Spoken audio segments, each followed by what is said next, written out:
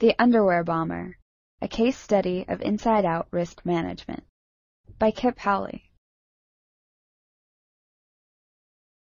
The case of the underwear bomber, Umar Farouk Abdulmutallab's failed attempt to blow up a passenger plane on Christmas Day 2009, is chiefly remembered as a shocking demonstration of the aviation system's vulnerability. 8 years and billions of dollars after 9/11, a single man was able to defeat security and bring a bomb onto a commercial airliner, very nearly destroying it and killing 300 innocent travelers. It appears that the primary lessons learned are that we have to improve our intelligence coordination and upgrade security technology at airport checkpoints. I suggest that there is another lesson to be learned, that the underwear bomber is a case study of what I call inside-out risk management. We all talk about risk management and homeland security issues, but sometimes it is difficult to grasp how it specifically applies to on-the-ground problems.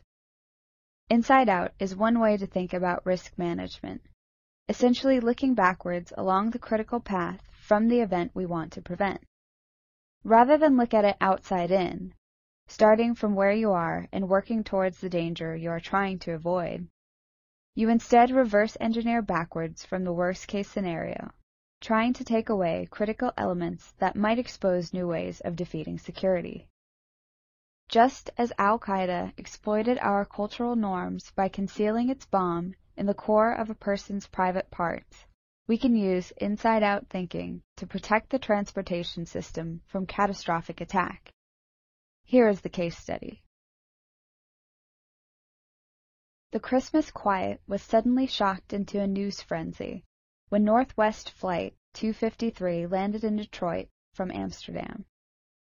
A man was taken into custody, and the buzz emerged that there had quite possibly been an attempt to detonate a bomb during the flight's approach into Detroit.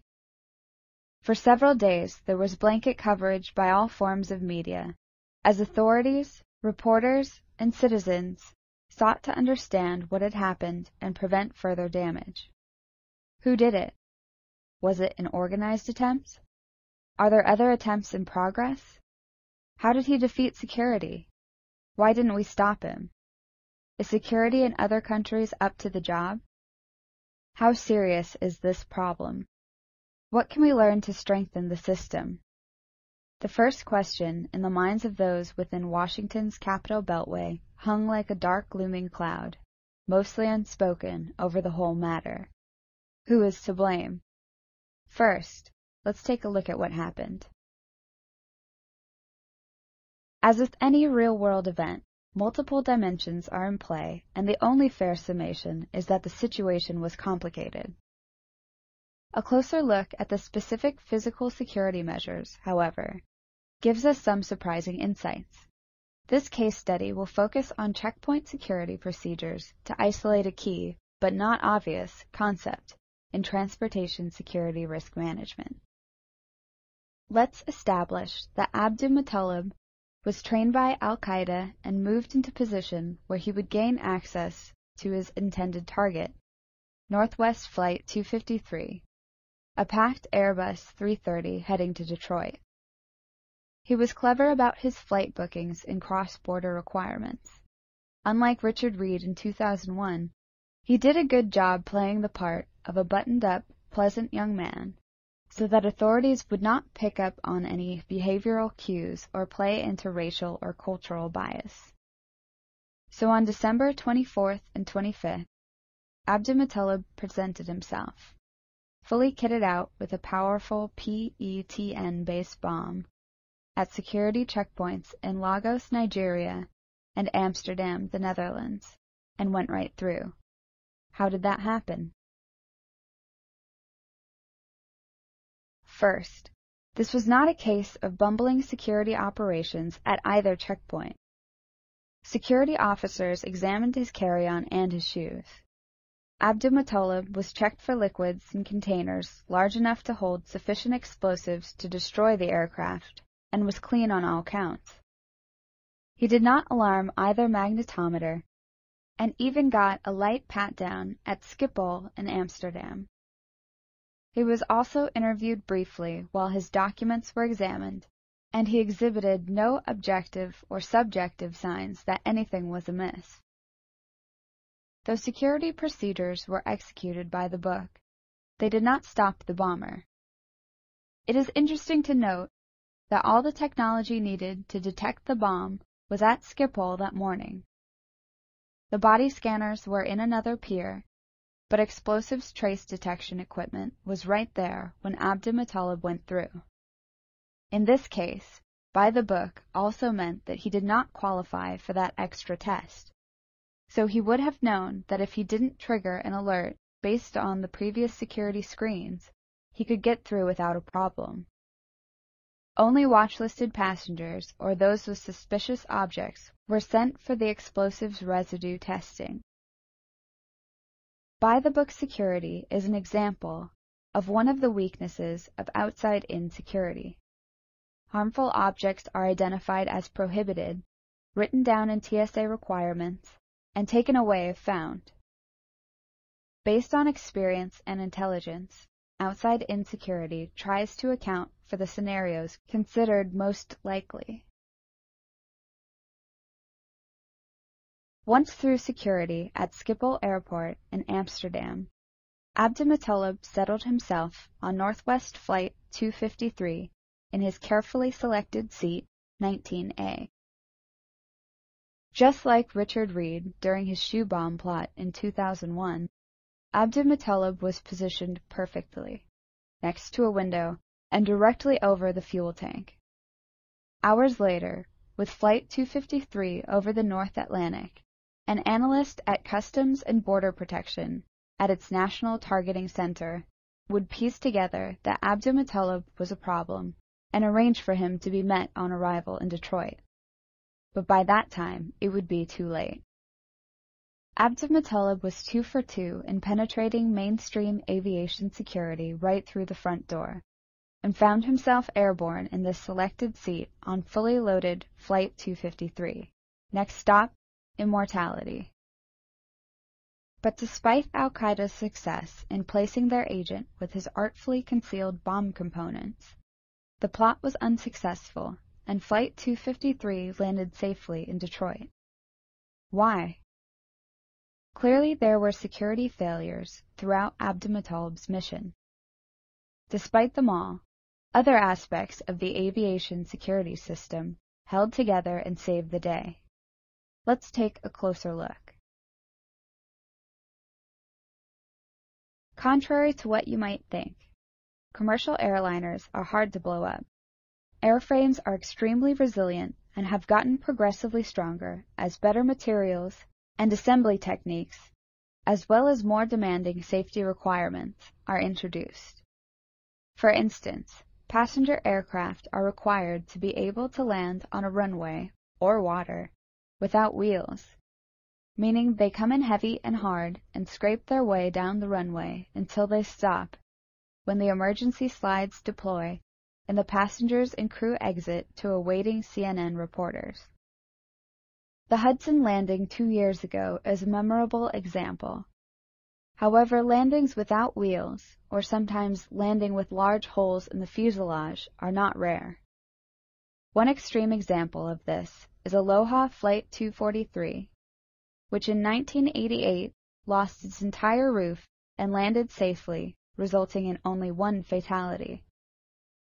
Even at pressurized altitude, blowing a hole in the fuselage does not necessarily bring a plane down. So what does? We will look at several dimensions of this question. The first is placement, which matters a great deal. Where is the bomb in the airplane when it explodes? There is a relationship between how close the bomb is to the skin of the aircraft and how big a bomb you need. A bomb of X size blowing up in the center of the aircraft has its effects attenuated by the distance and tamping effect of everything else in the plane, especially if it is below deck, where hundreds of suitcases and freight packages packed in foam make for pretty decent bomb-proofing. Also, I just mentioned how sturdy airplanes are on the bottom. so you have both a very strong wall and lots of energy-absorbing material. Downstairs, therefore, you would need a much bigger bomb. Less is needed if the bomb is placed next to the skin of the plane. There, the charge goes right against the outer wall of the plane. Additionally, the skin is much easier to breach in the passenger compartment than down below. This explains Al-Qaeda's use of window seats, especially ones above the wings which hold the fuel tanks. Just thinking through the placement issues allows you to segment an airplane into higher and lower risk zones. The next issue is what kind of explosive you need. We just talked about size, so you know that a larger bomb is needed in cargo or checked baggage. This has implications for how good security's detection capability needs to be. In other words, for items carried into the passenger compartment, where there is access to the skin of the aircraft, you need better detection that is able to find smaller amounts of explosives. Conversely, the scanning machines for cargo and baggage have a greater margin for error. So size matters. If you bring on a bomb that is difficult to detect, but ends up being too weak, you end up with a dud and are seized by the authorities, who can procure all kinds of intelligence from both you and the failed device. Even if you get a bomb that is big enough, the exact formula is critical. In a lab, you can perfect the explosive, but it is riskier to ask an operative to carry on a ready-made bomb. While this probably is a more reliable device, it is easier to detect. For example, it might include a battery wired with a detonator sitting next to an explosive charge. Security officers can readily spot that combination. If, on the other hand, you break it down into undetectable pieces, the operative has to get the mix right, a large risk itself, especially since explosives can be extremely sensitive to even the most minute variation. Once you make the trade-offs about placement, size, and formula, there is the challenge of getting it all put together properly with power source, initiator, detonator, and explosive charge, not to mention the operative who has to get it all right in a high-pressure moment.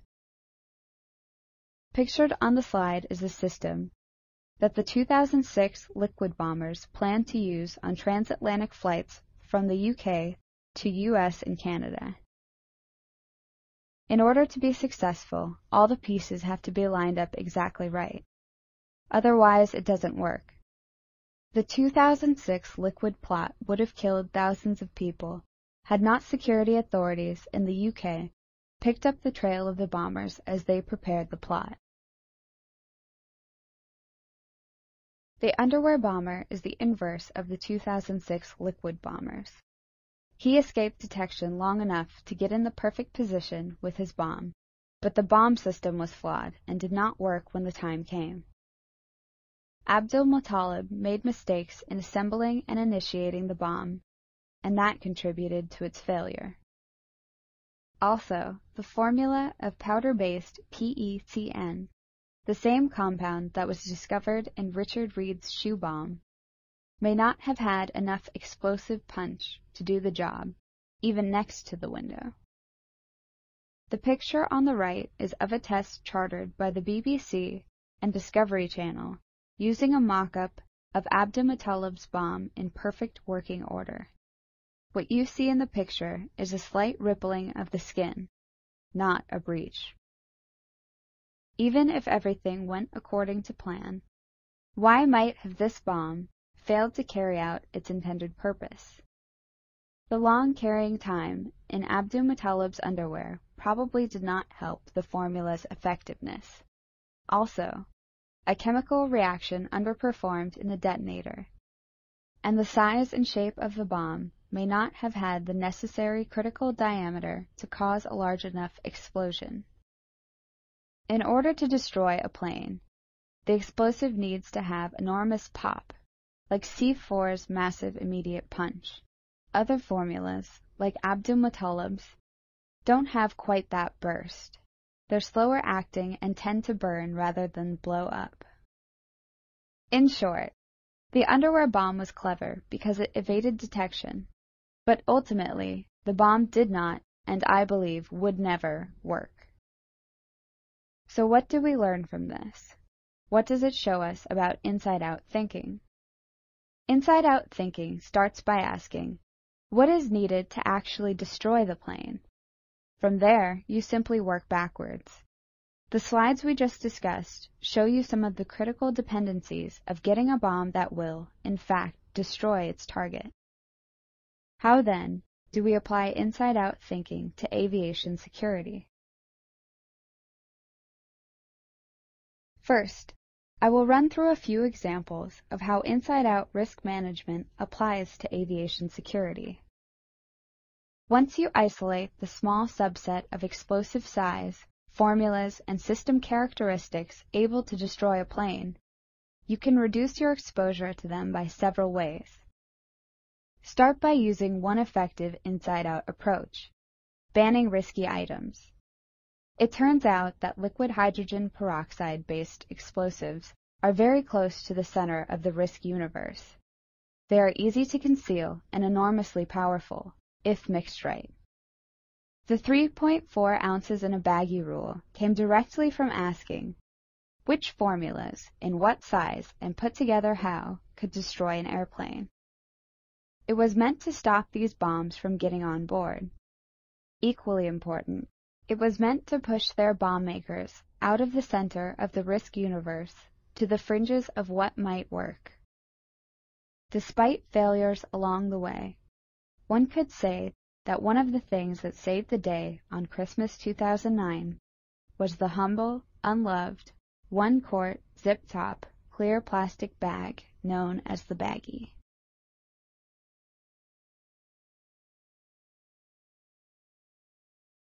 When thinking about risk inside out, it becomes obvious that just protecting U.S. flights from liquids is a lot of trauma for travelers that yields very little security benefit, since there is no cost to the Al-Qaeda plotter to originate a flight anywhere else in the world. But because the European Union, and later the International Civil Aviation Organization, all adopted the same liquid restrictions, flights originating in Accra, Ghana, Lagos, Nigeria, Amsterdam, Netherlands, and Detroit, Michigan all require Al-Qaeda bomb makers to use something other than liquids in their bombs. It is possible for the U.S. to restrict liquids on flights coming to the U.S., but it is a stronger system if it is enforced worldwide, which would result in a general shift away from using liquid bombs on flights. Up until this point, we have only mentioned banning items as a way to disrupt Al-Qaeda's product development, but there are many other ways as well. Here are two recent examples. During 2007, there were disturbing indications that Al-Qaeda's training camps were using remote-control toys as camouflage for improvised explosive devices. These devices were determined to be potentially for use aboard commercial aircraft. When the intelligence dots became a threatening-looking pattern, TSA asked the National Counterterrorism Center, NCTC, to clear language that could be used in a public announcement. The intelligence community came together and acted in just a few days to make highly restricted intelligence usable to the public. The same technique was used again in 2010, this time in regards to thermoses and other insulated beverage containers, demonstrating that simple low-cost press releases can be effective counterterrorism tools. Clearly, we can disrupt terrorist product development by sending them a direct message that we know about their plotting and are taking specific measures against them. Though effective, this step can be extremely difficult to complete, as most classified intelligence comes with officials' reluctance to disclose it. The key point here is that intelligence sources identified these objects as potentially threatening. The information was distributed in a timely manner and acted upon accordingly, neutralizing the potential threat. Pretty much everyone agrees that layers are an integral part of any security program. I would go a step further and propose that layers, for layers' sake, are themselves extremely effective counterterrorism measures. Rather than have one line of defense that is thought to be impenetrable, you get a better security result from many different kinds of obstacles. In this case, any one layer might be beatable on its own, but together they are stronger than any conceivable layer. For example, if you have $1 million to spend, you get a better security result with a K-9 team, $150,000, 2 behavior detection officers to interview people, $500,000, and a magnetometer with officers to conduct random pat-downs, $350,000, than you do with one single $1 million scanner. The point is that there will inevitably be a weakness to the scanner. Either it misses something or a terrorist evades it, whereas the other system's overlapping measures would most likely catch somebody who slipped through one layer undetected. Additionally, layers are more effective at protecting against unknown threats. If you just put up layers based on what you think will happen, you make yourself vulnerable to threats you may not be aware of. Random measures are a good example of protecting against unknown threats. Had randomness been used with the explosives trace detection machines at the checkpoint used by Abdulmutallab on Flight 253, Abdulmutallab could not have known that he would escape the trace detection test. This could have stopped him right from the beginning.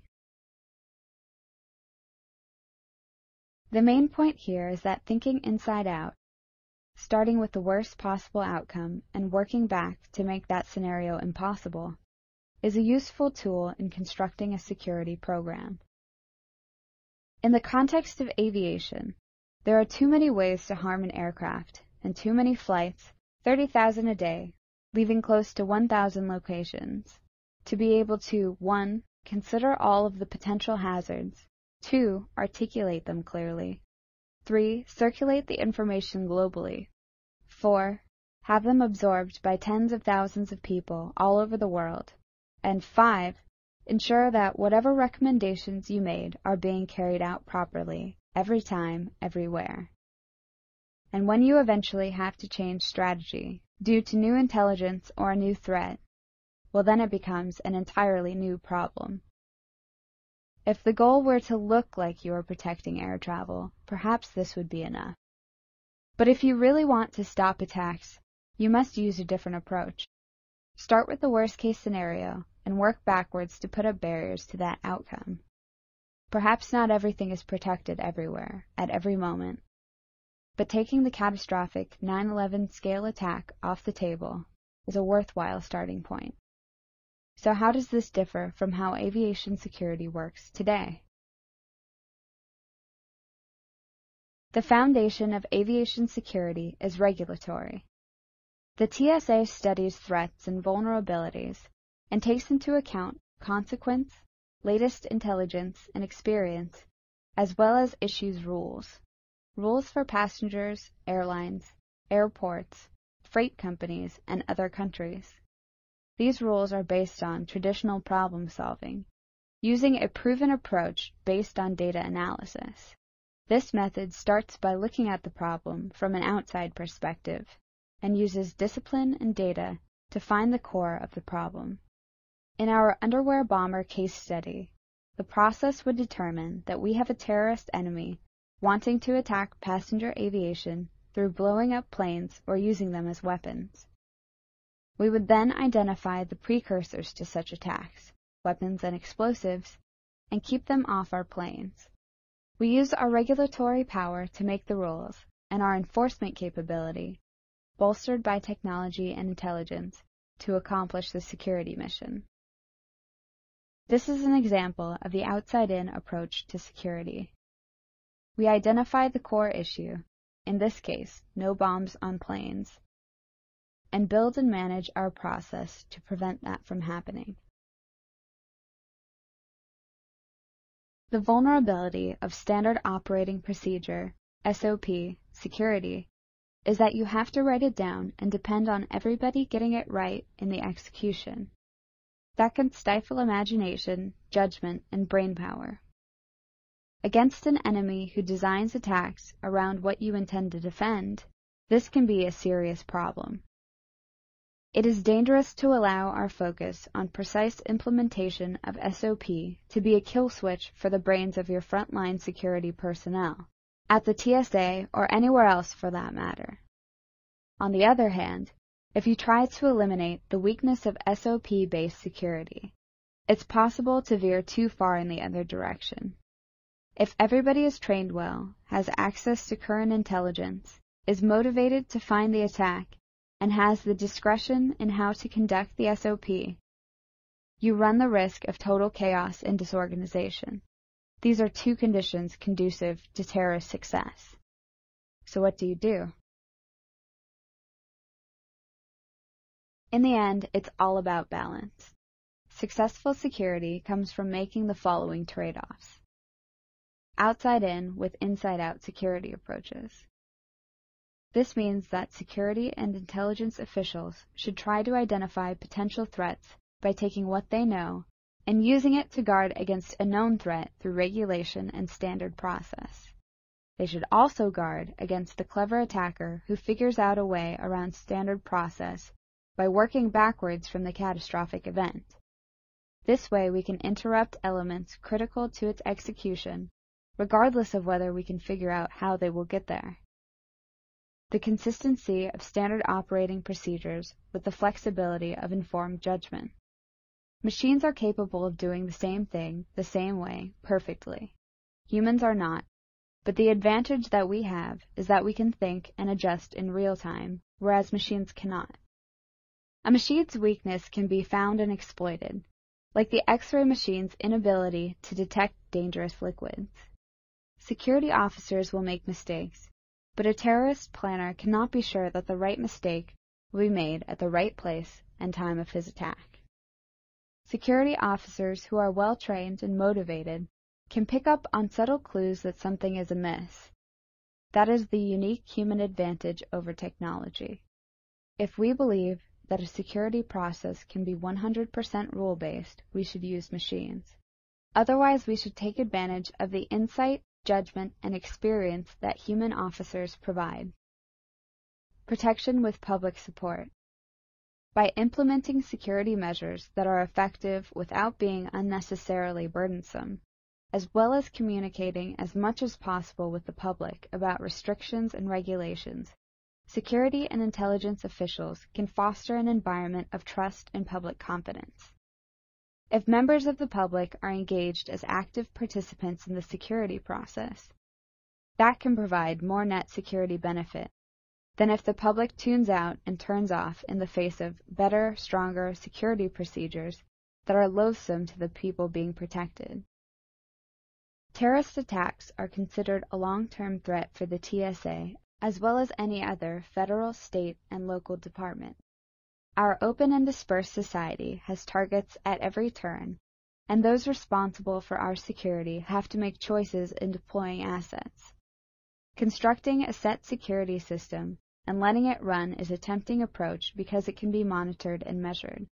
Such a system provides stability and consistency, but over time can become beatable. The best way we can sustain an effective security system is to keep moving, go on the offense, and continually adapt to the ever-changing threat environment. In other words, to get and stay in balance.